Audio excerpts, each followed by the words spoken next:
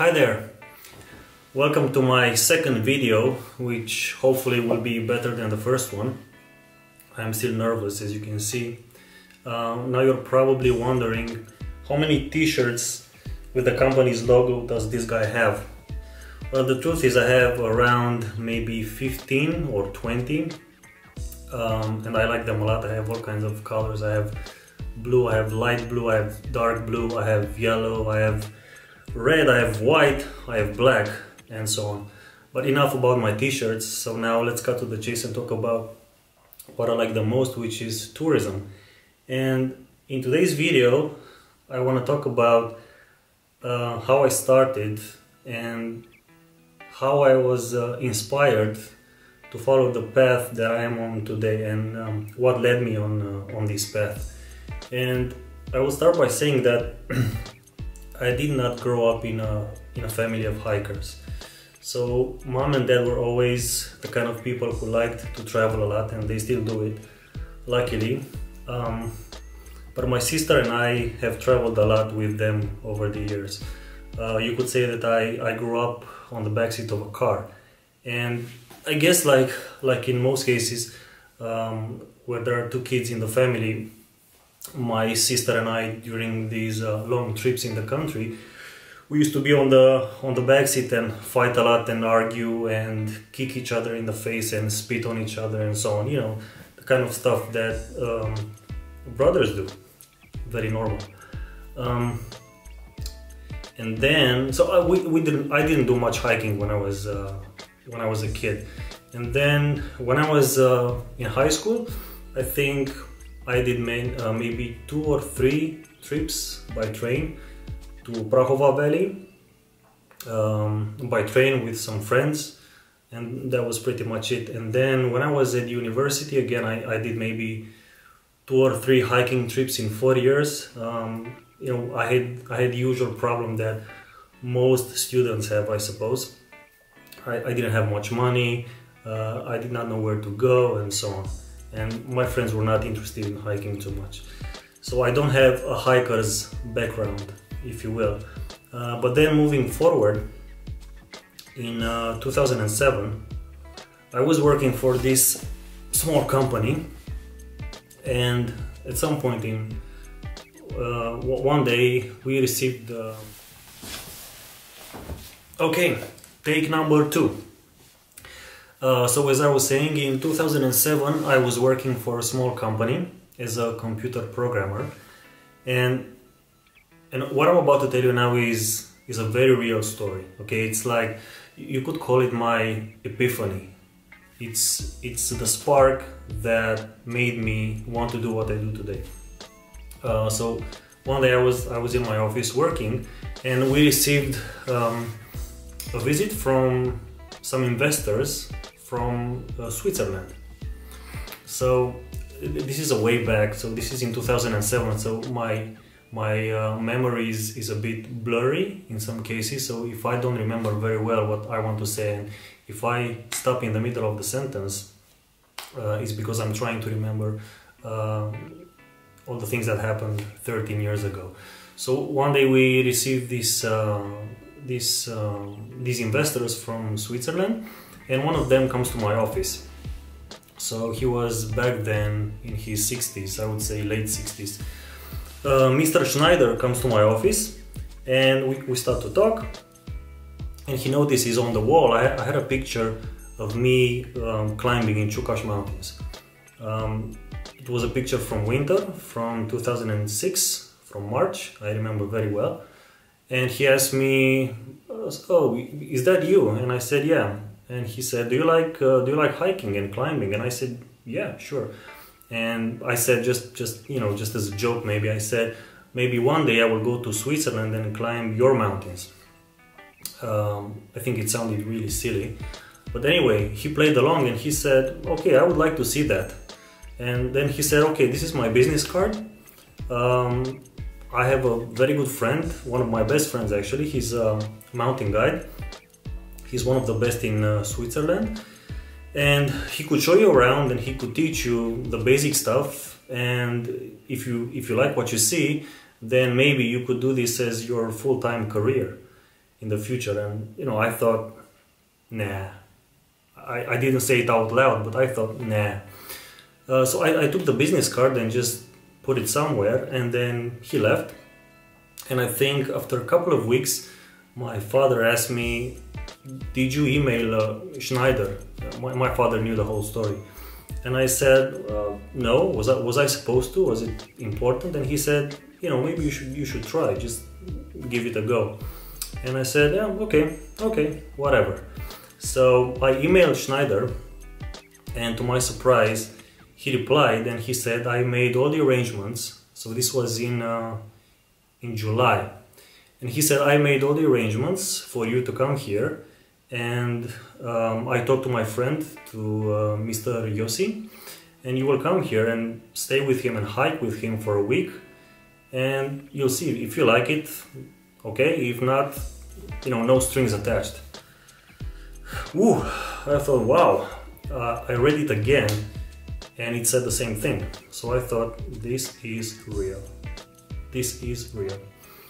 Okay, I went home and I talked to my girlfriend, who is now my wife, and I said, listen, I have this opportunity to go to Switzerland and to learn about mountaineering and hiking, and maybe I could pursue this as a career in the future. And my girlfriend said, yeah, sure, go ahead. And then I asked, would you like to go as well? And she said, if it's possible, sure, why not?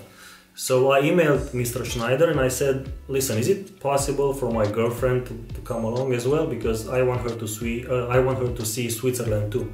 And he said, yes, sure, and I will pay for her expenses as well. So I remember we bought some tickets for the bus, some bus tickets, because we could not afford to go to Switzerland by plane. And we just hopped on the bus it was October. We hopped on the bus and went to Bern in Switzerland, and we met Mr. Schneider. Mr. Schneider showed us to the hotel, and we had something to eat, and then he said, okay, now it's time to meet the guide, so we'll go and meet Mr. Yossi, with whom you will spend the rest of the week. So I said, okay, sure. Now the next thing is a shock, pure shock. So we went to his house, and some gentleman who looked like Santa Claus opened the door. So when I saw him with his, you know, white beard and white hair, I thought, this is not the guide, right? Then, so back then I was 25. I thought I was really fit, and I was thinking, you know, probably the guide is inside and this is just the father, right? And it's like he read my mind and he said, hi, I'm Mr. Yossi, I will be your guide for the next week. And I thought, hell no, this is not real. I mean, what if, you know, something happens on the tour, because he looks like he's in his 70s, like mid 70s. Back then, you know, I didn't think people in their 70s would do much hiking, honestly. Not in Romania, not in Switzerland. I mean, I wasn't used to that. For me, it was a first. But my guide was 65, 66 back then, and he invited us inside and he said, okay, let's talk about the plan for this week. So basically, every day, our guide would wake us up at 4 or 5 in the morning. It was like in the army, honestly, I'm not kidding. And he would prepare breakfast for us, and then we would drive someplace, and then we would hike for, I don't know, God knows how many hours. And then in the evening, after I think 10, 12 hours, we'd be exhausted, my girlfriend and I, but he would be fine. I mean, he wouldn't have, you know, a care in the world. He was super active, super fit. And so after a week of doing hiking, rock climbing and whatever, on the last evening, we went to Mr. Schneider's house and we had a farewell dinner. And I asked politely, Mr. Schneider, is there any way I could repay you for everything you did for me? And he told me this, and this is really interesting. He said, you know, over the years I invested in a lot of businesses, and what I wanted was to give people like you a chance to do something. If I notice that they like it, I want to offer them that chance and see if they want to go further.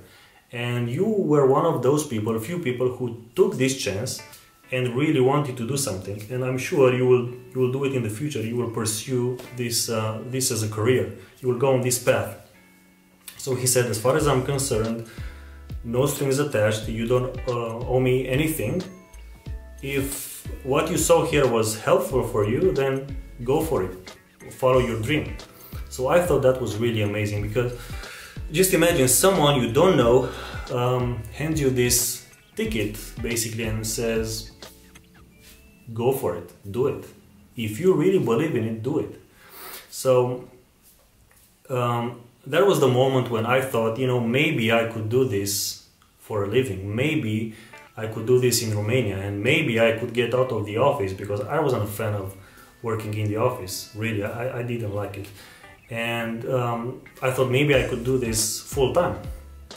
So I went back to Romania, but it took me another 6 years to actually decide to quit my job and to do something with the mountain guiding. And I remember in 2013, so after 6 years of thinking about, you know, the best time to do it and so on, I went to my boss and I said, this is it, my friend. I quit, and it happens today, now, as we speak. If you haven't figured out what I was aiming for, what I really wanted actually, I was aiming for freedom. That was my goal. I wanted to be able to leave whenever I wanted in the mountains. So if I wanted to leave on a Tuesday, I wanted to be able to do it. I did not want to be regimented anymore. And so that was my goal in the very beginning. I just wanted to get out of the office and leave whenever I wanted, where I wanted. That was my goal, to speak. And I remember my boss asked me, so did you find something else? And I said, well, no, but I'm going to work for myself. And he asked me, so what if it doesn't work? And then I asked back, but what if it works? I mean, if it doesn't work, that's okay. I can always go and look for another job and things will be fine. But if it works, then I will be the one-man show. I will have to do this and this and this and this and this, and I will be very busy, so that will be tough. So I went to all the people that I knew in the factory, and I said, goodbye, this is my last day, I'm going to do this. Everybody said, go for it. And I remember I went to the car and I was so happy, and I had a CD with heavy metal music in my car, and I played it loudly. I blew the speakers and I lit up a cigar that I had in my car for this moment.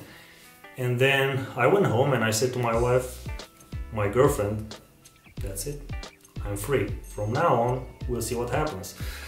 But in the next couple of weeks, things did not go exactly how I expected them to go, so it was tough. But I will tell you more about that in my next video. So cheers, thank you for watching.